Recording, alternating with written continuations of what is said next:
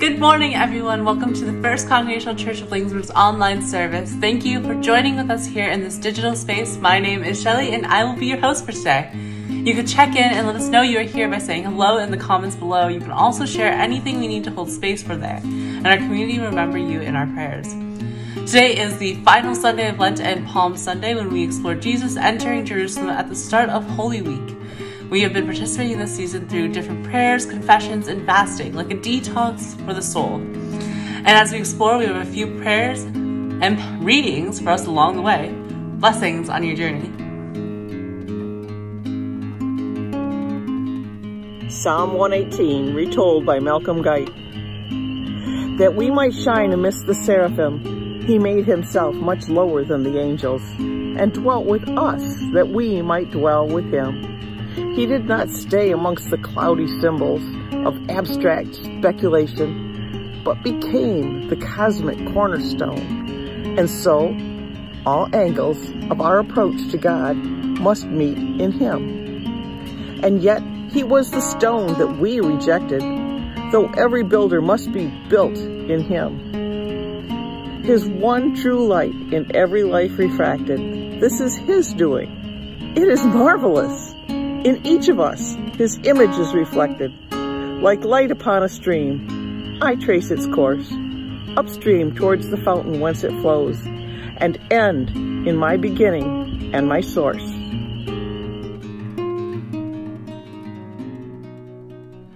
As we extinguish this light, we acknowledge the darkness and pain of illness and disease in the world. Loving God, as we journey through this holy season of Lent, give us strength and courage to make the changes that are needed in our lives. Reveal to us ways that we can help ease the pain of others and be a source of light in the world. Well, good morning, everyone, and welcome to the 6th Sunday of Lent. This has been a season that lasted 40 days, and it's been a season of fasting and reflection. It started on Ash Wednesday, and it ends this coming week on Monday, Thursday. We've traded our candle lightings each week for these candle snuffings to acknowledge our collective and accumulated sin as a people. And the resulting consequence is seen in the final 7th candle snuffed on Good Friday, which we'll have a live service here for that. And this symbolizes the light of the world being snuffed out in death. Now, hopefully along the way, we've done some repentance work and can start afresh on actively living in the kingdom of God around Easter. Now, the message of Palm Sunday, which is today, takes what Jesus has been about during his whole ministry and then embodies it entirely. Now, many people have placed their expectations upon Jesus and then entertained his actions and teachings to a point. But Jesus has claimed to be the long-expected Messiah, and it has gained quite a following. Now, the 3 specific expectations the people knew the Messiah would do were to claim the throne, cleanse the temple, and rally the people against Rome to reclaim their land from their occupation. Now, Jesus' ministry and teachings has been anything but this. He's reached out to the vulnerable. He's welcomed the outsider. He's even praised the Roman centurion. And he spoke the hard truth to many religious leaders along the way. And this made him stand out and then gain a following. But that following would dwindle come this week as he takes the radical love of God towards the world to its logical end, a self-sacrificial love shown in nonviolent resistance towards humanity's love of power. And the people don't like this stance, even though it is the ultimate end of what he's been claiming the entire time. Now, historically, we have desired to gain power and use that power for good. But the pursuit of power brings inherent violence upon our own souls that demands us to sacrifice certain values and practices, at least for a season until we can get what we want later on. This is what the Bible calls idolatry. Because how you get something is the very thing that shapes you into the person who has the thing you wanted. But when you desire love and goodness, but pursue power to enforce it or enact it, you have to do some unloving things along the way to gain it. And then you become the kind of person that sacrifices love for the vulnerable for a position of power. And Christ said that you cannot serve two masters. So here Palm Sunday comes. Jesus acts out two of the three expectations of the Messiah. He claims the throne, he cleanses the temple, but he refuses to lead the military rebellion against Rome. And the people praise him as he fulfills these expectations, but then shout, "Crucify him," when he fails to give them what they want. Now, historically, the gods were national mascots as the nations warred for territory and control. The most powerful nation had the most powerful god, and whoever won a war had bragging rights on the schoolyard grounds for having the most powerful god on their side. But Christ displays a different God, a God that does not seek to inflict punishment, pain, suffering, and judgment upon humanity in order to gain more power, but instead stands with all of humanity in solidarity of our suffering, and does this so perfectly that it defeats death altogether, the common enemy of the whole human race. So let's hear this passage read by my friend Aaron, and then we'll do some exploring on the other side. Good morning, everybody. My name is Aaron McConnell, and I will be reading from Luke 19, verses 28 through 40. After telling this story, Jesus went on towards Jerusalem, walking ahead of his disciples. As he came to the towns of Bethpage and Bethany on the Mount of Olives, he sent 2 disciples ahead. "Go into that village over there," he told them. "As you enter it, you will see a young donkey tied there that no one has ever ridden. Untie it and bring it here. If anyone asks, 'Why are you untying that colt?' just say, 'The Lord needs it.'" So they went and found the colt just as Jesus had said. And sure enough, as they were untying it, the owners asked them, "Why are you untying that colt?" And the disciples simply replied, "The Lord needs it." So they brought the colt to Jesus and threw their garments over it for him to ride on. As he rode along, the crowds spread out their garments on the road ahead of him. When he reached the place where the road started down the Mount of Olives, all of his followers began to shout and sing as they walked along, praising God for all the wonderful miracles they had seen. "Blessings on the King who comes in the name of the Lord. Peace in heaven and glory in highest heaven." But some of the Pharisees among the crowd said, "Teacher, rebuke your followers for saying things like that." He replied, "If they kept quiet, the stones along the road would burst into cheers."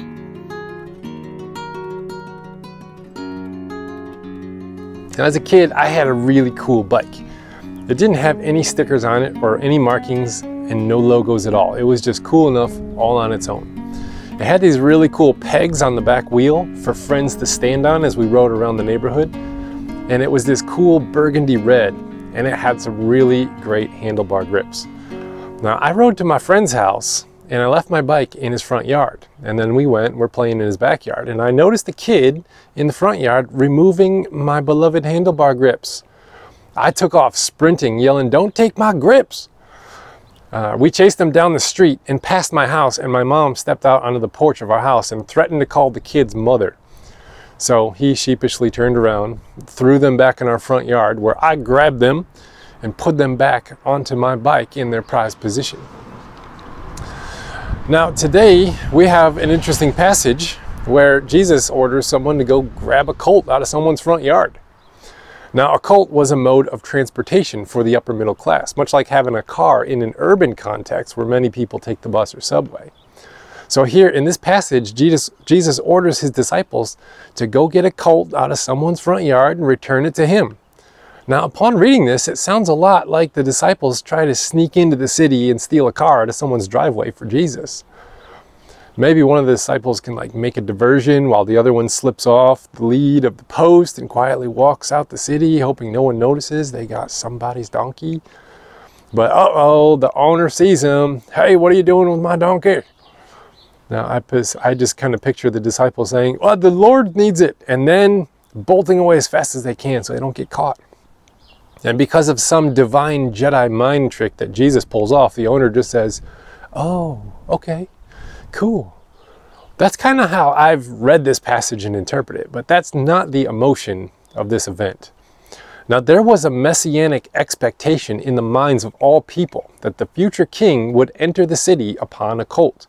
It comes from their traditions and their stories. One of them is from Samuel, as David and Solomon entered the city on colts as kings. And then there's this prophecy out of Zechariah 9 that says this is how the Messiah would come and reclaim the throne. He would come into the city riding on a colt. Now, this is coming from the same people that saves an empty seat at the Passover table for Elijah's return. Still today, there's an empty seat at their table of the Passover because they enact scripts with symbolism. It's in the DNA of the people.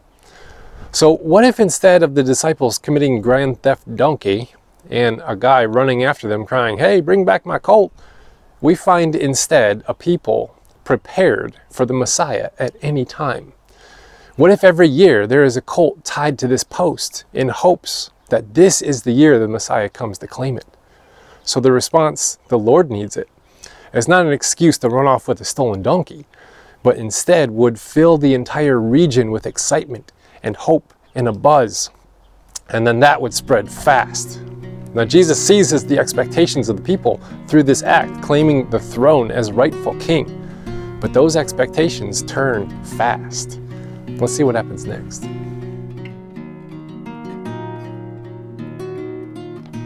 Now, if you remember the beginning of Luke's story, it starts with a census of the entire known world that's ordered by this guy named Quirinius.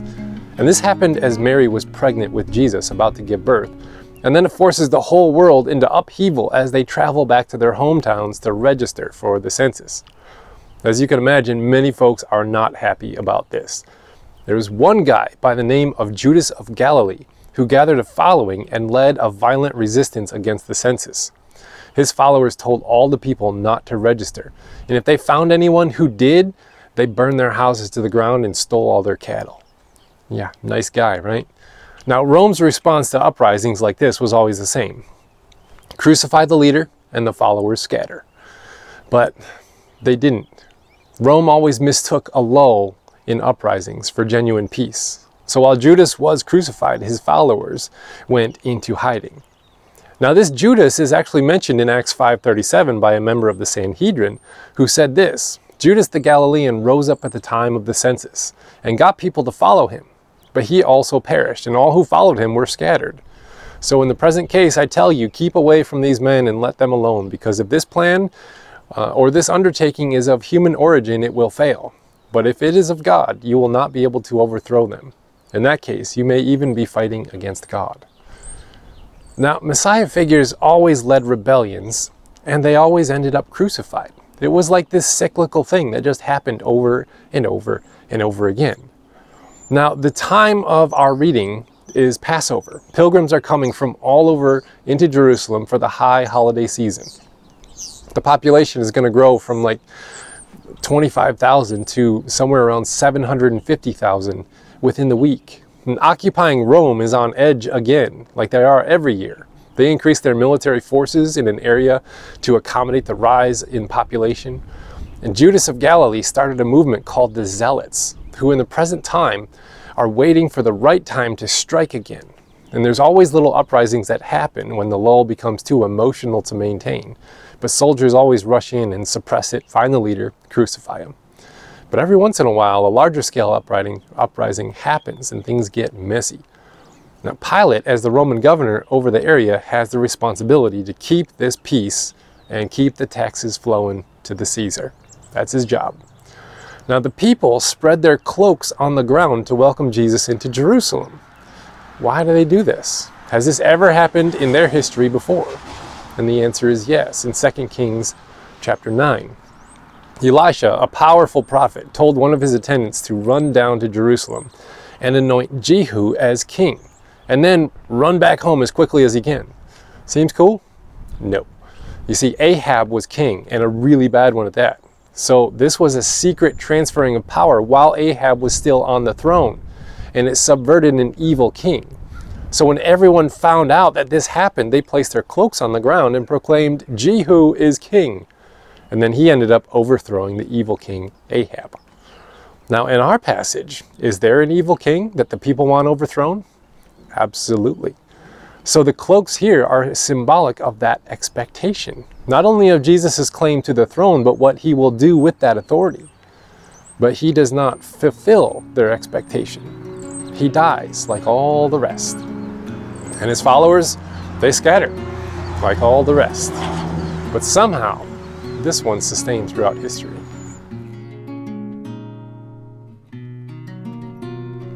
Now imagine a city on edge. Population is rising for the high holiday season. Roman guards have increased everywhere. Jewish pilgrims are flooding in, and they far outnumber the Roman military guards on duty. So in a display of power, the Roman governor, Pilate, does this little parade for everybody. He rides through Jerusalem on his war horse with soldiers in full military garb going behind and before him. Just a little message, don't try it. This is not your year. Then a little uproar happens as some Jews start to declare somebody else is king. And so it begins. The soldiers await their orders. Jesus in their sights as the leader to this rebellion. Now, there were 4 responses in the day to this Roman occupation. Nobody liked it. But the Essenes, they were a group that said, it's all screwed up. Just decide, let's stay out in the desert and find God there. Like a group of monastic monks. They don't need the Romans, they don't need the temples, they don't need the Jews, they don't need the Pharisees, the Sadducees, nobody. They just stay out in the desert. Now the Sadducees, complete opposite of the Essenes, said, yeah, it's all messed up and all is meaningless. Rome is too big to fight, too big to fail, so we might as well get rich. And they did. They ran the temple system and reaped all the profits. Now the Pharisees try to make peace with Rome and the Jews and try to walk this line of free will and fate by not making any bold moves and just kind of waiting to see what God does. And trying to maintain personal holiness and public worship and then see what plays out. And Judas the Galilean started the 4th one, the Zealots. And they say that the Messiah will rally us together and God will bless our efforts of violent resistance. And if we don't fight, God will punish us for our lack of faith and our lack of holiness. So we need to take our nation back. So the group here asking the followers of Jesus to stay quiet, the Pharisees, falls right into their fears. We got a Messiah figure here riding into town on a colt specifically for this purpose. People are declaring him king. This is an act of treason. The soldiers have their hands on their swords. They're just waiting for the order. The Zealots have the hands on their swords. They're just waiting for their order. Tension is thick. Now Peter's actually going to take up his sword and cut off an official's ear when they try to arrest Jesus. And Jesus tells him to cut it out, put it away. Then he heals the one who came to arrest him. Now the Pharisees lose their minds because they know what happens next. Swords fly and crucifixions follow. Their response is very practical. Shut them up before we all die. Now Jesus says, if I silence them, the stones will cry out. Now interpreters are all confused about what this might mean. They don't have any consensus on this one, and I don't claim to have any insights on the final, scholarly clarity on the issue. But I do have some pastoral reflections from the journey we've been on. These 4 groups have an interpretation of this one moment, and everyone ties an expectation onto Jesus in this moment, and he does not meet their expectations. And yet they all miss what God actually did because they couldn't get past their own aspirations of power. Now, these 4 groups are alive and well today, still, in how we expect God to move and what we expect that to look like. Now, Pastor Benjamin Cremer, one of my favorite pastors right now, he brings the message of Palm Sunday right into the present when he boldly states, a Christianity that believes it needs a political party, president, legislation, and a nation to ensure its survival is a Christianity that actually dethrones Jesus as Savior of the nations and advances the belief that Jesus needs a nation to be his Savior. Jesus is Lord, period. Today's blessing of the palms, benediction, is this underlying revolutionary blessing for all creation. That even when we fail, the rocks themselves cry this message of God's universal goodness. I hope you can quiet your aspirations long enough to hear and receive this blessing. Blessing of palms. This blessing can be heard coming from a long way off. This blessing is making its steady way up the road toward you. This blessing blooms in the throats of women, springs from the hearts of men, tumbles out of the mouths of children. This blessing is stitched into the seams of the cloaks that line the road, etched into the branches that trace the path, echoes in the breathing of the willing colt, the click of the donkey's hooves against the stones. Something is rising beneath this blessing.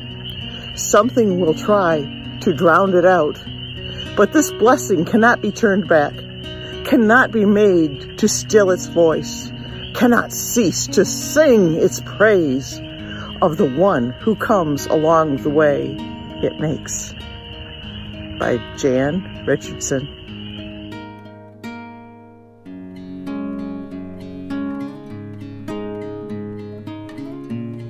Thank you so much for joining us online today. We hope this service has been a blessing to you. What now? Well, you can participate. If you would like to participate in our services, we would welcome your readings with a simple phone recording. You can also partner. If you would like to give financially to ensure the continuation of this online service, there's a link at the bottom of your screen, and you can also subscribe. You may subscribe on YouTube or like our page on Facebook and to stay updated with our online services. We hope you have found some hope, help, and healing today. See you next week.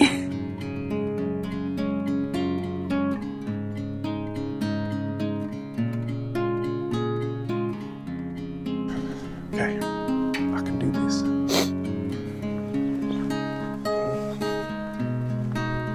Rain theft donkey. It smells like rain.